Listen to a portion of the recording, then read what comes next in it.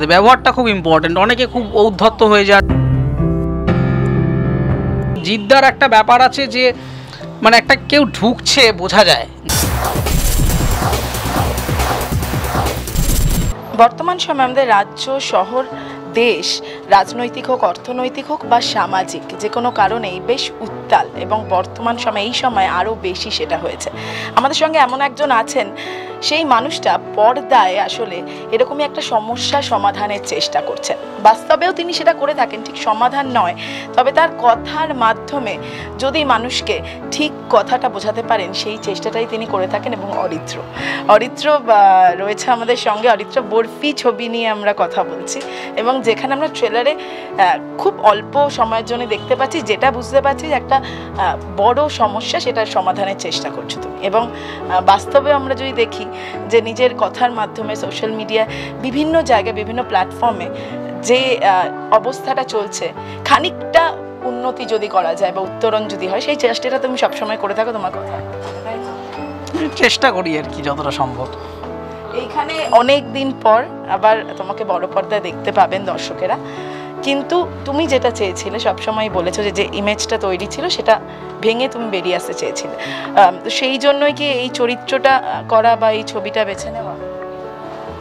হ্যাঁ, সেটা তো একটা খুবই গুরুত্বপূর্ণ কারণ মানে আমি দীর্ঘদিন কমেডি চরিত্রেই অভিনয় করেছি এবং তাতেই বেশি সংখ্যায় কাজ করেছি, বেশি পরিমাণ জনপ্রিয়তা পেয়েছি।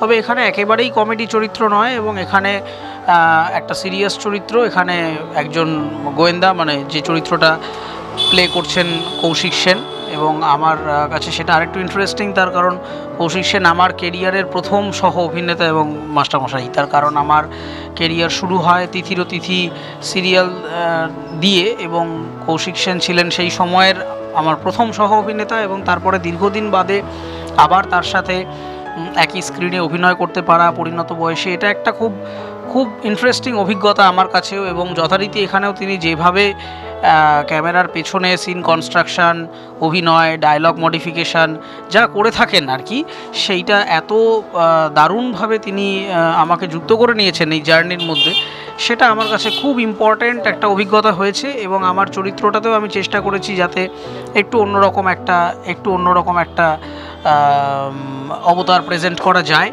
এবার কতটা পরীক্ষায় পাশ করেছি সেটা তো অডিয়েন্সরা আসবেন হলে, তারা দেখবেন, বিচার করবেন। তো অভিনেতা অভিনেত্রীদের ক্ষেত্রে টলিউড শুধু নয়, বলিউডেও যদি আমরা দেখি, টাইপকাস্ট হয়ে যাওয়াটা নতুন কিছু নয়, এবং সেই ছবিটা খানিকটা ভাঙছে এখন ঠিকই, কিন্তু আমরা আগের সময় যদি ফিরে যাই, অনেক সময় দর্শকেরা নেননি সেই অভিনেতা অভিনেত্রীকে যে খুব পজিটিভ চরিত্র করেছেন, তিনি নেগেটিভ চরিত্র যখন করেছেন সেই ছবিটা হিট হয়নি। তো সেক্ষেত্রে রিস্ক নিতে ভয় পেয়েছেন, নিজের ইমেজটা ভাঙতে ভয় পেয়েছেন। তুমি সেটা খুব সাহসিকতার সঙ্গে দেখালে যে আসবো আমি ফিরে, কিন্তু নতুনভাবে। এটা খানিকটা রিস্ক নেওয়াও, কিন্তু সেই সাহসটা ছিল বা সেই কনফিডেন্সটা বোধহয়, আত্মবিশ্বাসটা বোধহয় নিশ্চয়ই আছে। হ্যাঁ, মানে আসলে এই পারফর্মিং আর্টসটা তো পুরোটাই অডিয়েন্সের প্রেফারেন্সের ওপর ডিপেন্ড করে, এটা তো আমাদের হাতে নেই। আমাদের যেটা আছে সেটা হচ্ছে যে আমরা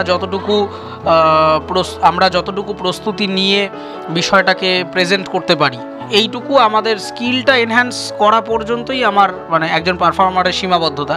তারপরে অডিয়েন্সের কাছে সেটা বিশ্বাসযোগ্য হবে কি না, সে মানে একজন মানে পর্দায় দেখে বা টেলিভিশনে দেখে সে কিভাবে আমাকে অ্যাকসেপ্ট করবেন বা আদৌ করবেন কি না, সেইটা আমাদের কারোর হাতেই নেই, সেটা অডিয়েন্স আসবেন, দেখবেন। এবার হ্যাঁ, মানে ওয়ার্স্ট কেস সিনারিওতে কী হতে পারে, অডিয়েন্সের পছন্দ হবে না, তারা বলবেন যে না পছন্দ হলো না, এবার তাতে তো কিছু করার নেই। কিন্তু একটা মানে পছন্দ হবে না মানে যে আমি কখনো করে দেখবো না সেটা তো নয়, আমরা করে দেখছি। যদি কোনো কারণে ব্যর্থ হই, যদি মানুষের মনে হয় যে না এইটা ঠিক জমছে না, আগের প্রেজেন্টেশনটা বেটার ছিল, মনে হয় যে ওইটাতেই ফিরে গেলে তারা বেশি স্বচ্ছন্দ, এবং তাতে যদি যারা প্রডিউসার্স আছেন, ডিরেক্টরস আছেন, তাদেরও একটা ইচ্ছা অনিচ্ছার ব্যাপার আছে, তারা যদি মনে করেন যে না এই অভিনেতাকে এই চরিত্রে দিলে যতটা না আর কি গ্রো করতে পারছে, তার ওই পজিশানে দিলে তুলনামূলক বেটার করতে পারছে, তো সেক্ষেত্রে আমার মানে তখন পজিশানটা আবার মডিফিকেশান করতে হবে। মানে এখানে এরকম রিজিড কোনো ব্যাপার নেই, যা মানুষ যখন যেভাবে নেবেন সেইভাবে নেবে। এবার যেহেতু দীর্ঘদিন ধরে একরকমভাবে করছি, পারফর্মার হিসেবেও একটা একঘেয়েমি চলে আসে। একবার চেষ্টা করে দেখা যায়, যেমন আমার ইন্টারেস্টিংলি সামনে একটা সায়েন্স ফিকশানও আসছে আমি এবং বরুণ চন্দ্রের সাথে, সেখানে সম্পূর্ণ আবার একটা অন্য রকমের চরিত্র। এইরকম নানা রকম এক্সপেরিমেন্ট করে দেখছি যে মানুষ কীভাবে অ্যাকসেপ্ট করেন বা আদৌ করেন কি না। তারপরে মানুষের, দর্শকের ফিডব্যাক দেখে তারপরে ডিসাইড করা যাবে যে পরবর্তী কী পদক্ষেপ হতে পারে। মানে এক্সপেরিমেন্টটা খুব দরকার, আসলে করে একবার দেখতেই হবে। তো সেক্ষেত্রে এই ছবির সঙ্গে শুধুই অভিনেতা হিসেবে তুমি যুক্ত নও, আমরা জানি পেছনের ক্যামেরার পেছনের কাজেও তুমি যুক্ত, কালারিস্ট, নতুন হিসেবে ইন্ডিপেন্ডেন্ট একটা কাজ, এবং তুমি বহু এরকম ইন্ডিপেন্ডেন্ট কাজের সঙ্গে যুক্ত থাকো, কথা বলেছো। কতটা সহযোগিতা টলিউড এই সময় পাচ্ছে বলে তোমার মনে হয়, যারা নতুনরা কাজ করছে, নিজেদের একটা দল তৈরি করে কাজ করছে? হ্যাঁ, আসলে মেজর প্রবলেমটা হচ্ছে যে আমি এই ছবিতে কালার কারেকশান করেছি, এবং ইন্ডিপেন্ডেন্ট মানেই যে দুর্বল এইটা ভেবে নেওয়ার কোনো কারণ নেই। আমাদের মানে এখানে কনসেপ্টে একটা প্রবলেম আছে। আমাদের এখানে ধরে নেওয়া হয় যে ইন্ডিপেন্ডেন্ট মানেই হচ্ছে যে প্রডিউসার গরিব, যার কোনো টাকা পয়সা নেই, কিচ্ছু নেই। কিন্তু ইন্ডিপেন্ডেন্ট মানে গরিব নয়। ইন্ডিপেন্ডেন্ট মানে হচ্ছে যে স্টুডিও সিস্টেমের বাইরে বেরিয়ে যে কাজ করতে চাইছে, মানে যেটা কর্পোরেট আর্কিটেকচার আছে, যেভাবে আমাদের যে কোনো ইন্ডাস্ট্রিতেই চলে, মানে কাস্টিং থেকে শুরু করে স্ক্রিপ্ট, আমি কি ক্যামেরা নেব, কীরকম শট নেব, সবসময় যারা ইনভেস্ট করছেন তারা ডিসাইড করে দেন। ডিরেক্টর সেখানে খানিকটা মানে রোবটস হয়ে যান একটা সময়ের পরে, তার বলার কোনো জায়গা থাকে না। সেটা সারা পৃথিবীর মিডিয়া ইন্ডাস্ট্রিতে অনেকটা একরকমভাবেই চলে। তো সেইখানে ইন্ডিপেন্ডেন্ট কথাটার অর্থটা হচ্ছে এমন একটা প্রোডাকশান আর্কিটেকচার যেখানে বিনিয়োগ সেটা 15 লক্ষ 20 লক্ষ টাকাও হতে পারে, তাতে কোনো অসুবিধে নেই। কিন্তু ব্যাপারটা হচ্ছে যেখানে একজন প্রযোজক এবং পরিচালক সে স্বাধীনভাবে নিজের পছন্দ মতো পুরো সিদ্ধান্তটা নিতে পারবেন, মানে ডিসিশন মেকিংয়ে ইন্ডিপেন্ডেন্স আছে, এই হচ্ছে ব্যাপার। তো সেক্ষেত্রে মানে এখন আর টলিউড বলতে এমনিও সেই স্টুডিও সিস্টেমটা আর নেই আগে যেটা ছিল। এখন একটা বৃহত্তর পরিধি তৈরি হয়ে গেছে। আগে টালিগঞ্জ বলে স্টুডিও পাড়া সীমিত ছিল, এখন সারা বাংলার বিভিন্ন প্রান্তে এই ফিল্ম ইন্ডাস্ট্রিটাকে আস্তে আস্তে গ্রো করে যাচ্ছে, এবং যত এই টেকনোলজিগুলো অ্যাভেলেবেল হয়ে যাচ্ছে, সবার হাতে এখন ক্যামেরা, এখন মোবাইলে ফিচার ফিল্ম বানিয়ে ফেলছেন বহু মানুষ। তো সেই কারণে মানে ইন্ডাস্ট্রি সিস্টেম বলে ওই যে সীমাবদ্ধতাটা সেইটা আর নেই। এখন প্রবলেম কিছু আছে, গিল্ড সিস্টেমের প্রবলেম আছে, কিছু জায়গা আছে, সেই জায়গাগুলোকে অ্যাড্রেস করার চেষ্টা চলছে নানাভাবে। কিন্তু আমাদের এই ছবিটা করতে গিয়ে সেরকম কোনো প্রবলেম হয়নি, মানে এই ধরনের কোনো পলিটিক্যাল ডিলেমার মধ্যে আমরা পড়িনি। আমরা যথেষ্ট স্ট্যান্ডার্ড বাজেট নিয়ে কাজ করেছি, এবং শুটিংয়ে অ্যাটলিস্ট কোনো রকম আমাদের প্রবলেম ফেস করতে হয়নি। সব রকমভাবেই অভিনেতারা মানে আমাদের রাস্তাঘাটে নেমে বিভিন্ন রকমের সিন আছে, গাড়ির ভেতরে বাইরে, রিক টিক ছাড়াও নানা রকমভাবে। এবং আমাদের যে চিত্র পরিচালক, মানে এখানে ডিওপি যিনি, আলোকচিত্রী অর্ণব, তার এটা প্রথম ইন্ডিপেন্ডেন্ট একজন ডিওপি হিসেবে তার এটা প্রথম কাজ, এবং আমার খুব ভালো লাগছে যে তার কেরিয়ারের শুরুতে তার প্রথম ছবিতে আমি কালার কারেকশান করতে পারছি। এটা আমার কাছে এবং অর্ণবের কাছে একটা মেমোরি হয়ে থাকবে। আগামীতে নিশ্চয়ই অর্ণব আরও ভালো জায়গায় চলে যাবে, আরও বড় জায়গাতে চলে যাবে। এবং এই ইন্ডিপেন্ডেন্ট ছবিগুলিতে কাজ করার সবথেকে বড় প্রবলেম হচ্ছে যে যেহেতু টিমটা ছোট হয়, সেজন্যে মাল্টিটাস্কিংয়ের একটা ব্যাপার থাকে। মানে আমি এরকম অনেক ক্ষেত্রে দেখেছি যে প্রযুক্তির সীমাবদ্ধতার অভাবে অর্ণব এরকম ভারী ক্যামেরা নিয়ে নিজেই গাড়ির ওপরে বসে যাচ্ছে, কখনো ফোকাস পুলারের কাজ সে নিজেই করে ফেলছে, গ্যাফিংয়ের কাজ সে নিজে করে ফেলছে। ফলে একটা লোক সে 3-4টে মানুষের কাজ একসাথে করছে, তার কারণ হচ্ছে সেটা করতেই হবে, না হলে এই ধরনের ছবি প্রোডাকশান করা সম্ভব নয়। এবার সেখানে আমাকে যে মানে আমি কালার কারেকশান করবো এটা আমি জানতে পেরেছি শুটিংয়ের পরে, আমি আগে জানতাম না। আমি অভিনয় করে আমার অভিনেতা হিসেবে ছুটি হয়ে যাওয়ার পর তারপর ডিরেক্টর বলেছেন যে এই বিভাগেও আপনাকে চাকরিতে নেওয়া হবে। এবার সেইটা করেছি, চেষ্টা করেছি একটা ইন্টারেস্টিং, যেরকম প্রত্যেক ফিল্মেই কিছু না কিছু নতুন চেষ্টা করি করার, ইমেজ নিয়ে কেরামতি, সেরকম একটা করেছি। এবার আসুক, হলে আসুক, কারণ এই ছবিতে আসলে টেকনিক্যালি ব্যাপারটা থেকে দেখার থেকেও এখানে পারফরমেন্স এবং স্টোরি, একটা থ্রিলার যেভাবে প্রেজেন্ট করা হয় সেইটা দেখানো হচ্ছে। অর্ণব খুব সুন্দর লাইট করেছেন, ইনডোর লাইটগুলো খুব ভালোভাবে তিনি, মানে অর্ণবের লাইটিং স্কিলটা খুব ইন্টারেস্টিং লেগেছে আমার, তার সহকর্মী হিসেবে সে করার চেষ্টা করেছে নানা রকমভাবে। এইবার বাকিটা তো মানুষের টিকিট কেটে এসে হলে দেখবেন, আমরা আমাদের সাধ্যমতো আর কি করেছি যতটা সম্ভব হয়েছে। তারপরে বাকি যারা টিকিট কেটে আসবেন তারা দেখবেন, তারা এসে বলবেন কেমন হয়েছে, ভালো মন্দ, আলোচনা সমালোচনা, তাহলে রেজাল্টটা বেরোবে কী করেছে। তো সেক্ষেত্রে এখানে বরফি যেহেতু নাম, বরফি চান্দ্রেদির চরিত্র, এবং এই চরিত্রটার মধ্যে আসলে দুটো দিক আছে, অনেকেই সেটা ছবি দেখে বুঝতে পারবেন। একটা দিক সমাজের সামনে আসছে, আর একটা দিক হয়তো লুকোনো। তো সেক্ষেত্রে একটা ছোট্ট মজার গেম তোমার সঙ্গে খেলে নিই, যে ছোটোবেলা থেকে বহু অভিনেতা অভিনেত্রীর সঙ্গে কাজ করেছে, এবং দর্শকের কাছে তারা অভিনেতা বা অভিনেত্রী এই তকমাটাই বা এই ছবিটাই তাদের কাছে। তোমার কাছে যেহেতু তাদের সঙ্গে তুমি সহকর্মী হিসেবে কাজ করেছো, আর একটা যদি শব্দ বলা হয় তাদেরকে নিয়ে, তুমি কি বলবে, বা তো তোমার মতো করে তাদেরকে ডিফাইন করা একটা শব্দ দিয়ে, সেটা তাহলে করি, যেটা বরফি চরিত্রটার ক্ষেত্রে কিন্তু করা যাচ্ছে না, ছবির শেষে হয়তো সেটা বোঝা যাবে। তো সেক্ষেত্রে ফার্স্টেই আসি কৌশিক সেন। কৌশিক সেন ক্যামেরার সামনে এবং পেছনে আলাদা মানুষ আমার কাছে, কারণ কৌশিক সেনকে আমি যখনই পেয়েছি, এবং কৌশিক সেনের সাথে একটা সময় আমার প্রায় পারিবারিক সম্পর্ক, কারণ ঋদ্ধি আমার খুব ঘনিষ্ঠ বন্ধু, ফলে Kaushik Sen at a certain point of time মানে কখনো মাস্টারমশাই, কখনো গুরুজন এই ভূমিকা, এবং সহকর্মী হিসেবে যদি বলতে হয় তাহলে খুব কোঅপারেটিভ। মানে অন্তত এরকমও হয়েছে যে অনেক সময় সিন অনুসারে মানে উনি নিজের ডায়লগ কেটে এখানে ঢুকিয়ে দিচ্ছেন, মানে বলছেন যে তোমার এই ডায়লগটায় তুমি যদি এই শব্দটা ব্যবহার করো আমার ডায়লগটা থেকে কাটছাট করে নিয়ে, তাহলে সিনের ড্রামাটা দাঁড়িয়ে যায়। ফলে এই যে ড্রামার কনস্ট্রাকশন, যেহেতু উনি নিজে এত বড় একজন থিয়েটার ডিরেক্টর এবং রাইটার, তো সেজন্যে এরকম একজন ব্যক্তি সহকর্মী থাকলে যেটা হয় যে পারফরমেন্সটা শুধু মানডেন কিছু কথা বলবো, ডায়লগ বলবো, এসে অভিনয় করবো তা নয়, অভিনয়টা একটা মানে ওই বিয়ন্ড পারফরমেন্স একটা কিছুতে পৌঁছে যায়, যেখানে এটা একটা চিন্তা শক্তি হিসেবে কাজ করে মাথায়, যে কিছু একটা করা হচ্ছে, ভাবা হচ্ছে। তো ফলে কি শব্দ ব্যবহার করব, কিভাবে বলবো, এরকম হয়েছে বরফিতেও আমার হয়েছে যে উনি গ্রিন রুমে, আমি একরকমভাবে রিহার্সাল করলাম, উনি বলছে না এটা এইভাবে না করে এইভাবে করে দেখো, তাহলে একটা অন্যরকম একটা হতে পারে। হ্যাঁ, ফলে খুব ভালো অভিভাবক, মানে অভিনেতা, উনি খুব ভালো অভিনেতা সেটা তো আমার জাজ করার প্রশ্নই নেই। সারা বাংলার মানুষ বা সারা দেশের মানুষ, এবং এখন তো আন্তর্জাতিক মানুষও জানে ওনার থিয়েটারের জন্যে, কিন্তু খুব ভালো অভিভাবক ক্যামেরার পেছনে, সেটা আমি বলতে পারি। আচ্ছা, অঙ্কুশদা।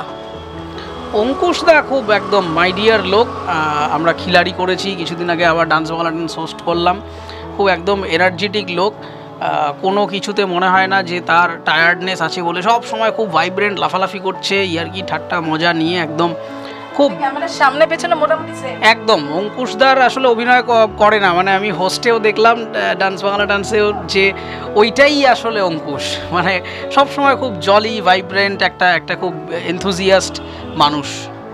দুজনের সঙ্গে ডান্স বাংলা ডান্সেও কাজ করে, তিনজনের সঙ্গে পরপর তাহলে বলি। মিঠুন চক্রবর্তীকে বলা খুব ডিফিকাল্ট। মিঠুন চক্রবর্তী মহাগুরুই থাকবেন, কারণ আমার কেরিয়ারে সবথেকে ইনফ্লুয়েন্স যে মানুষগুলির আছে তাদের মধ্যে একজন। মানে আমি রিসেন্টলি যখন গেলাম, খুব একটা সাডেন এপিসোডস ছিল, হঠাৎ করে তিনিও জানতেন না আমি যাব, মানে সে একটা দারুণ অভিজ্ঞতা হলো। এবং মানে খুব কম সংখ্যক মানুষ আছেন যারা মানে ওনার মতো স্টার যারা আর কি, তারা নিজের জায়গা ভেঙে অন্য একজনকে জায়গা প্লেস করে দিচ্ছেন, এরকম মানুষ পাওয়া যায় না। এবং বহু মানুষের কেরিয়ারে মিঠুন চক্রবর্তীর ভূমিকা আছে, আমার কেরিয়ারে তো ম্যাসিভলি আছে, মানে ফিল্ম থেকে, ডান্স বাংলা ডান্স থেকে, রিয়ালিটি শো থেকে শুরু করে মিঠুন চক্রবর্তী, মানে এখনও আমি যে গিয়েছি আমার মনে হচ্ছে যে দূর, উনি কেন সিনেমা, তো আমার বন্ধু লোক, মানে উনি সবসময়ই ওই যে সিনিয়র স্টার ডাম এইটা থেকে বেরিয়ে উনি সবসময়, আমি গেছি এখনও মনে হচ্ছে যে আমার মনে হচ্ছে যে এই আমি একটা 10-15 বছরের ছোকরা, উনিও আমার এই বন্ধুবান্ধব পাড়ার আড্ডায় আর কি ডেকে নিচ্ছে, গ্রিন রুমে আড্ডা মারছে, এই করছে সেই করছে, মানে একটা এই যে একটা ব্যাপার, এইটা মানে স্টারের ওই তকমাটা থেকে বেরিয়ে এসে একটা লোক যেভাবে মিশে যান আমাদের মধ্যে, সেইটা মহাগুরু বলেই বোধহয় সম্ভব হয়েছে। আমরা যারা অ্যাটলিস্ট রিয়েলিটি শো বা এই ধরনের কাজগুলি ওনার সাথে করেছি, তারা খুব ভালোভাবে জানি যে উনি কি মানুষ, মানে কি ধরনের ব্যক্তি তিনি। এখন মহাগুরু মিঠুন বলে কিছুদিন আগে অনুব্রত মণ্ডলকে গুরু বলেছে, হ্যাঁ, তো যাই হোক, ওটা এমনি কথার কথা, এটা মহাগুরু বলে আমি মনে পড়ে গেল। আচ্ছা, দেব তো ওই দাদাই সব সময়, কারণ দেবের সাথে ছোটোবেলার দীর্ঘ ফিল্ম মেকিংয়ের কেরিয়ার কাটিয়েছি। দেবের একটা যেটা ব্যাপার সেটা হচ্ছে যে কিছু মানুষ আছেন যারা নিজেরা একটা সময়ের পরে একটু জনপ্রিয়তা অ্যাচিভ করার পরে বুঝে যায় যে আমি কেউ একটা হয়ে গেছি, দেবের সাথে যারা মিশেছেন, কাজ করেছেন, সে এত বড় একজন ব্যক্তি, এখন তার রাজনৈতিকভাবে সফল, নানা কিছু আছে, এখনও দেব এই জায়গাটা মেনটেন করেন যে আমি দেব নই।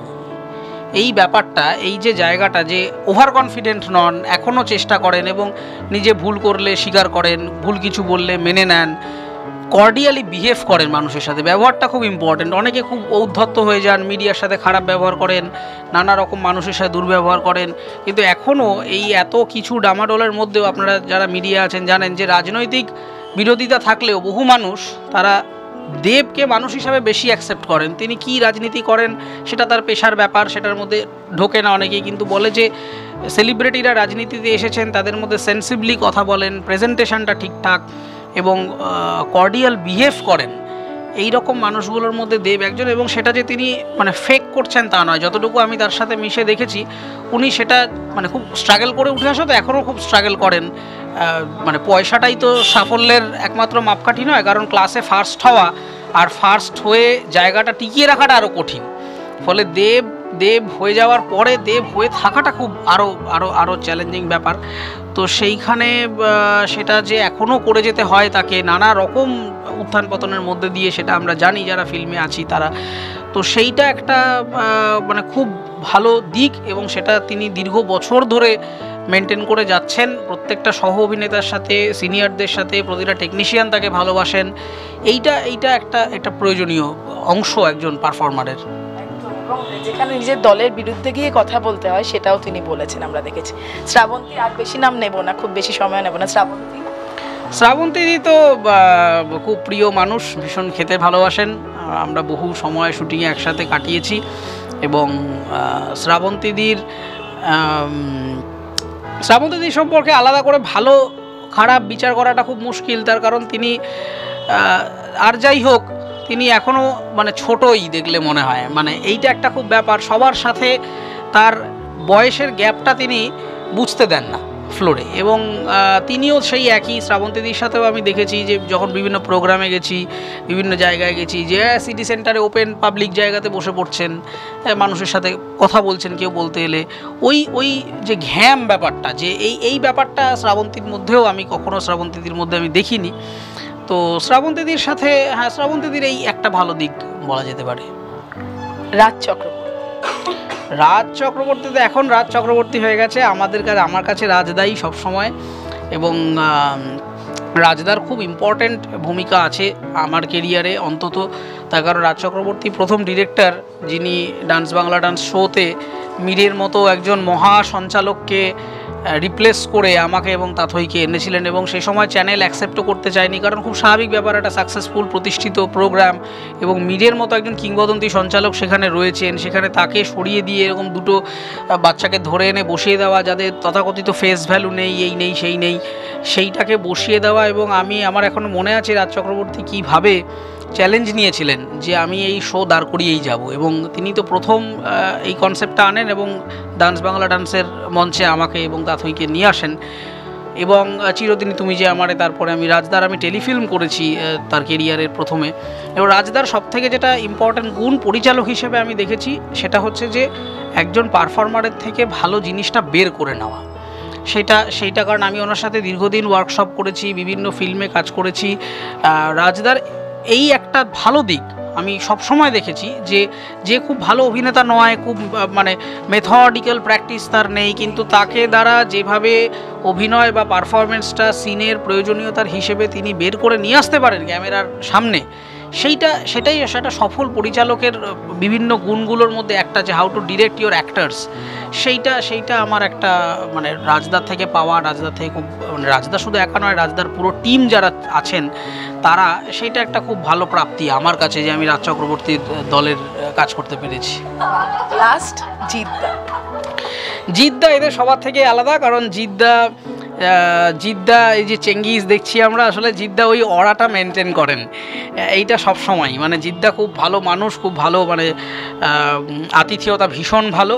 কিন্তু জিতদার একটা ব্যাপার আছে যে মানে একটা কেউ ঢুকছে বোঝা যায় যে একটা এলো, মানে এই যে অরাটা, এই পার্সোনালিটিটা আমি কিন্তু মানে একমাত্র জিতদার মধ্যেই কন্টেম্পোরারি হিরোদের মধ্যে দেখেছি, যে একটা হিরো তার নিজের মানে তার পার্সোনালিটিটাকে ধরে রাখা। এবং আমরা এই স্টারদের মধ্যে দেখেছি একমাত্র তিনি যিনি নীরবে নিশ্চুপে কেবল কাজ করে যাচ্ছেন, অন্য কোনো কিছুতে তিনি কোনো রকম কন্ট্রোভার্সি, কোনো রকমের রাজনৈতিক আলাপ আলোচনা, তর্ক বিতর্ক, সোশ্যাল মিডিয়াতে উল্টোপাল্টা বকা, এইসবে কোনো কিছুতে তিনি নেই। তিনি কেবল নিজের ব্যক্তিত্বটা ধরে রাখছেন। এবং জিতের যেটা প্রমোশনেও নেই, না প্রমোশনে নেই, এবং জিতের যেটা সবচেয়ে ইম্পর্টেন্ট ব্যাপার যে আমরা কোথাও গিয়ে তো এখন কমার্শিয়াল ফিল্ম থেকে সরে আসছি আস্তে আস্তে করে। আমরা কেবল হয়তো শহরের দর্শককে বেশি প্রাধান্য দিচ্ছি, ফেস্টিভ্যালগুলোকে অনেক বেশি প্রাধান্য দিচ্ছি, কিন্তু এখনও মফস্বলে সিঙ্গেল স্ক্রিনে যেখানে মানুষ সিনেমাকে কেবলমাত্র লার্জার দ্যান লাইফ এন্টারটেনমেন্ট হিসাবে ভাবেন, তাদের কাছে রাভান, চেঙ্গিস এগুলো খুব ইম্পর্ট্যান্ট ফিল্ম। কারণ এখনও বহু মানুষ আছেন যারা সিনেমাকে ওইভাবেই এনজয় করতে চান, যারা সিনেমার হিরোকে সুপার হিরো মনে করেন, যারা ওই অরাটা ফিল করতে চান স্ক্রিনে, এরকম বহু মানুষ আছে। তো সেই মানুষগুলোর থেকে কোথাও গিয়ে আমরা তো মেইন স্ট্রিমের ইন্ডাস্ট্রির লোকেরা একটু সরে এসে একটু অন্যরকম চিন্তাভাবনা করার চেষ্টা করছি, কিন্তু সেইখানে এখনও, কারণ আমরা হলের হিসেবে আমরা শুধু দেখি, কিন্তু গ্রামগঞ্জে কিন্তু রাভান শহরের হিসেবে হয়তো খুব একটা ভালো পারফর্ম করেনি, কিন্তু গ্রামগঞ্জে সিঙ্গেল স্ক্রিনে আমাদের মুর্শিদাবাদ, বর্ধমান এই সমস্ত জায়গায় দারুণ পারফর্ম করেছে, দীর্ঘদিন হাউসফুল গেছে, এবং এখনও জিত এই নামটা একটা বিরাট ব্যাপার মানুষের কাছে। তো সেই কারণে এই অরাটা জিত রাখতে পেরেছেন, এইটা বোধহয় জিত বলেই সম্ভব। এবং যে কথাটা অরিত্র লাস্ট বললো সেটা পরিচালক সৌভিকদার সঙ্গে কথা হচ্ছে যে গ্রাম বাংলার মানুষদের আমরা খানিকটা উপেক্ষা করে যাচ্ছি, কিন্তু টলিউডের প্রাণকেন্দ্র বলা যেতে পারে এই গ্রাম বাংলার দর্শকেরাই। তো শেষে একটাই কথা যে তুমি তো সব বিষয় নিয়েই কথা বলে, এই ছবি রাজনীতি, অনেকটাই রাজনীতি আছে এই ছবি ঘিরে, এবং এই সময় যে উত্তাল সময়টা চলছে তাতে অভিনেতা অভিনেত্রী শিল্পর মধ্যে যে ভাগটা চলে আসছে অরিত্র, সেটা কিভাবে দেখছো? হ্যাঁ, এখন একটা রাজনৈতিক টার্বিউলেন্স রয়েছে সব জায়গাতেই, সেইটা সৌভিক খুব বুদ্ধিমত্তার সাথে এখানে রিপ্রেজেন্ট করেছে, বিন্দু মাসিকে ফিরিয়ে এনেছে।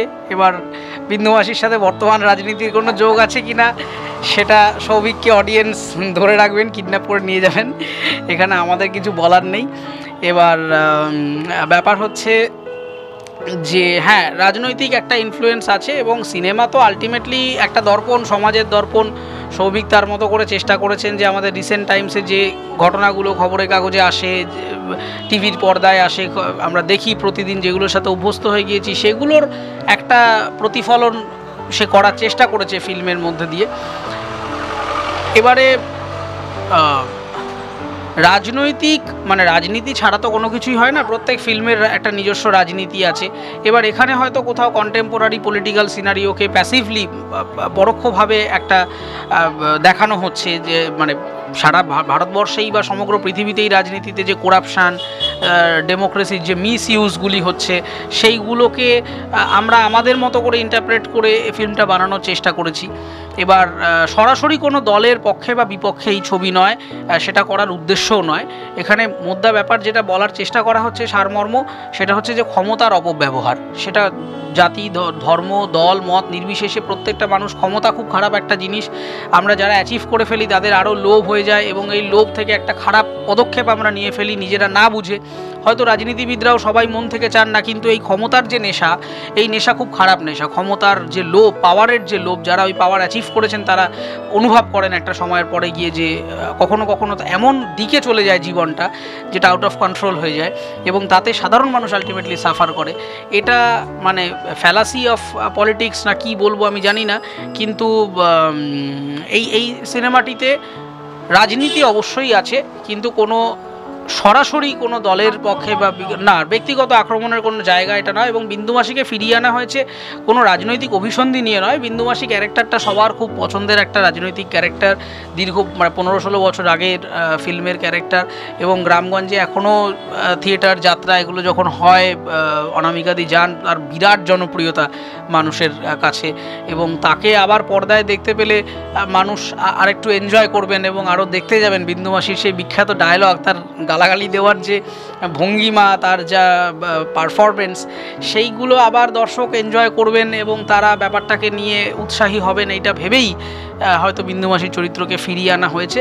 এবার সবে মিলে সব রকমভাবে একটা অ্যাওয়ারনেস বলা যেতে পারে ফিল্মটা, যে আমাদের রোজকার জীবনে যা যা প্রবলেমেটিক জিনিসগুলো হচ্ছে সেইগুলো সম্পর্কে আমরা হয়তো দেখেও এড়িয়ে চলছি, বা নিজেদের পিঠ বাঁচিয়ে হয়তো ভাবার চেষ্টা করছি যে এ বললে আমার চাকরি চলে যাবে, আমার কাজের জায়গায় বিপদ আছে, আমার জীবনে ঝুঁকি আছে, এই জায়গাগুলো থেকে কিছু মানুষ এখনও আছেন যারা এগুলো তোয়াক্কা না করে এগিয়ে আসছেন। এই মানুষের সংখ্যাটা আস্তে ধীরে বাড়বে। তো ফলে এইটা একটা সাধারণ মানব জীবনের একটা অ্যাওয়ারনেস হিসাবে এই ফিল্মটা থেকে যাবে। ছবি ভালো হয়েছে না খারাপ হয়েছে সেটা দর্শক বলবেন, ফিল্মের কি ক্রিয়েটিভ ব্যাপার স্যাপার আছে সেটা এক্সপার্টসরা বলবেন, সেটা আমরা নিজেদের কাজে পিঠ চাপড়াতে পারি না। যে খারাপগুলো আসবে সেগুলো থেকে আমরা সংশোধন করে পরের ছবিতে আবার সেগুলোকে কারেক্ট করব।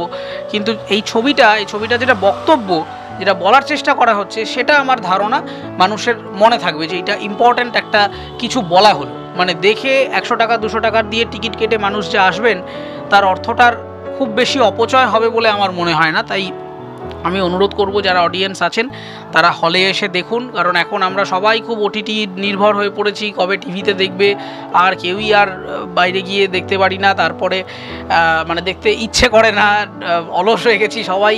তো সেই অপেক্ষা না করে, অনলাইনের অপেক্ষা না করে আপনারা হলে আসুন, কারণ হল একটা অন্যরকম অভিজ্ঞতা। এবং এই ধরনের যে ক্যামেরার কায়দা, অ্যাকশন সিকোয়েন্স, গান, নাচ, এই সমস্ত মিলিয়ে যে একটা কমপ্লিট প্যাকেজ দেওয়া হচ্ছে, এইটা ওই ছোট স্ক্রিনে আমার মনে হয় খুব একটা জমবে না আপনাদের দেখে। আপনারা হলে আসুন, হলে এসে যার যার বাড়ির হলে আমরা চেষ্টা করছি যতটা সম্ভব মানুষের কাছে পৌঁছে দেওয়া যায়, কারণ ইন্ডিপেন্ডেন্ট ছবির ডিস্ট্রিবিউশন সবথেকে বড় চ্যালেঞ্জ, যেহেতু হলগুলোতে একটা প্রবলেম রয়েছে, একটা সমস্যা রয়েছে।